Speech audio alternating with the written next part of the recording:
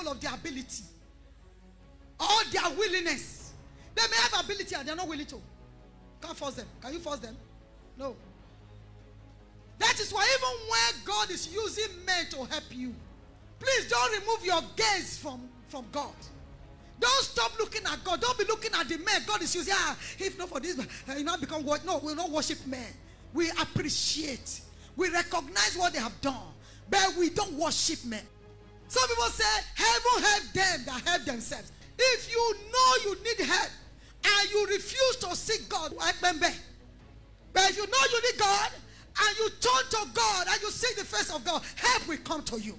He said, ask, it shall be given unto you. Seek, it shall find. Knock, the door shall be opened unto you.